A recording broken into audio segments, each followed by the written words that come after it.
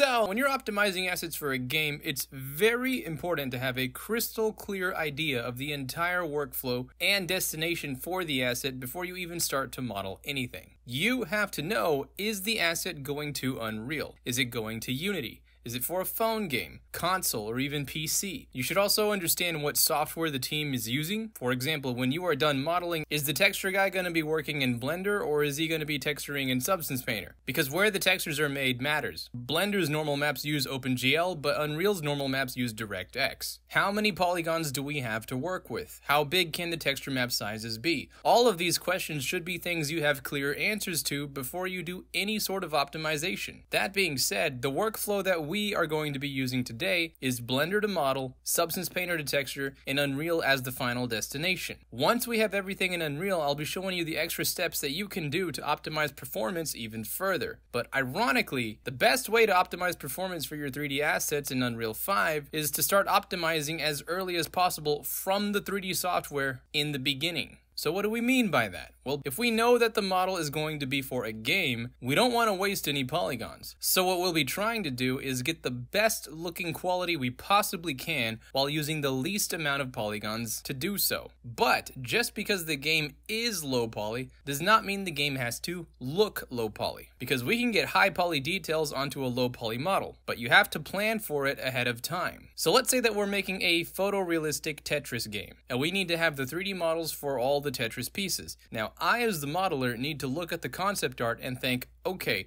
how do I break these objects down to the simplest possible shapes using the fewest polygons available? So let's start with this piece here. Clearly, the original art for the Tetris pieces are meant to be a combination of blocks. So when we're doing the high poly version of this piece, we can put all the details that we want, we can bevel the edges, we can give it nice smooth shading, and do all the things that you would normally expect to have in a photorealistic environment. Once we have the high poly version done, the next step is to break it down into as few faces as we possibly can. So once we've done that, we have a high poly version with all the details and the low poly model, which is just bare bones. Once we have these two meshes complete, we just go to the UV map and make sure that everything is laid out optimally. We want the texture map to use as much space as possible so that we're not wasting potential details. And because we know that this model is going to Substance Painter, we want to keep the stretching uniform. So all the dimensions of the map should be properly sized relative to the rest of the model. So if you know the texture artist is working in Substance, do not try to artificially fill up space by stretching parts of your UV,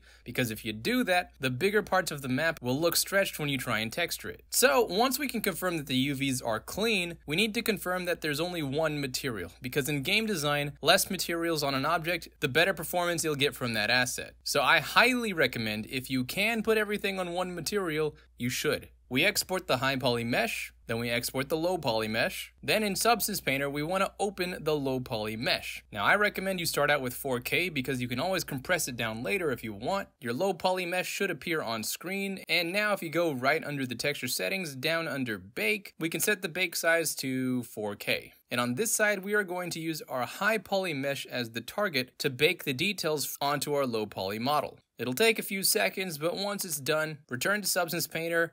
Bam! Look at that. It's a low poly model, but it has all the details and shadow data from the high poly model, which is a great starting point. Now, from this point, you can texture it however you want. I want the pieces to look like photorealistic chunks of painted steel, so that's how I'm going to texture it, but you can make your stuff look however you want. Once you're happy with the texture, we need to export the maps, but instead of doing this the normal way, remember, we are trying to optimize for a game. And in most game engines like Unreal 5, you're going to plug in your texture maps with a material shader. And when you are working with materials, textures turn into image nodes. And image nodes are one of the most expensive nodes that you can use in a material. Most of the time when you're working in photorealism, you're going to get 5 maps. The color map, a roughness map, a metallic map, an ambient occlusion map, and a normal map. That's 5 image nodes going into your material, and that's bad because if you want to optimize performance, the fewer image nodes you have, the better. So something that we can do is create an ORM map. You might have noticed that the ambient occlusion, roughness, and metallic maps are all black and white images, and what this means is they can be layered on top of each other. By the way, images normally do this all the time. Every single picture you've ever seen on a computer is just a combination of red, blue, and green pixels. And all an ORM map does is say, okay, ambient occlusion map,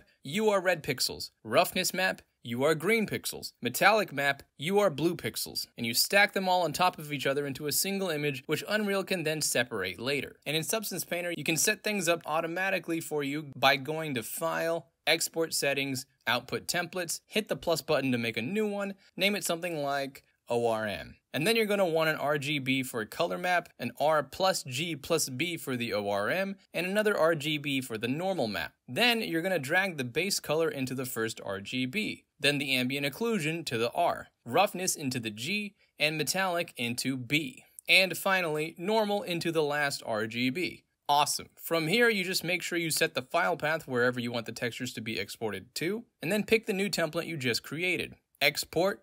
Awesome. Now you have 3 maps, and it's always a good idea to name them properly ahead of time just to clear up any possible confusion later. Now, the naming conventions that I usually use are the same ones that a lot of people in Epic recommend for Unreal 5, which means texture files are named T underscore whatever the image is. So this would be T underscore Tetris JPiece underscore color. And this would be T underscore Tetris JPiece ORM. And this one would be T underscore Tetris JPiece normal. Awesome. Now we're going to go to Unreal and import our low poly mesh and all 3 texture maps. Now when we do this, you'll see a lone material file here. And we want to double click that, open it up, and drag all of our textures into it. And then we'll plug color into base color, R to ambient occlusion, G to roughness, B to metallic, and normal into normal. And look at that. Just 3 textures to get all the data we needed. Now you might have noticed that it's really shiny, like way shinier than it should be. To fix this, we click the ORM map, and on the left scroll down to change it from color to linear color. Then double click the map, and on the right go down to uncheck sRGB.